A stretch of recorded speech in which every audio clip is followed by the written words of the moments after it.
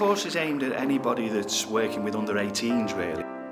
A lot of the people that attend will be working with clubs and are already engaged with them, so they'll be doing a lot.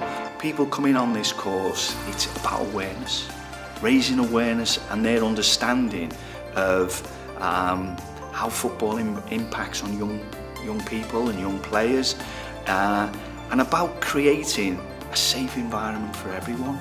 It is about questioning their current practice. I would say creating a safe environment for themselves, for all their players, making it an enjoyable environment, and raising that awareness of what they're doing.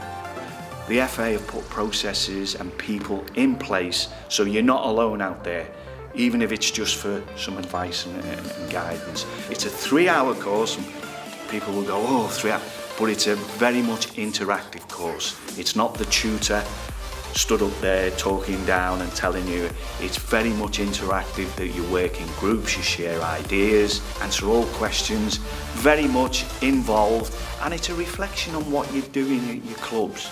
And get a great resource pack which you can go back and always refer to. And this certificate is valid for 3 years. It's well worth doing.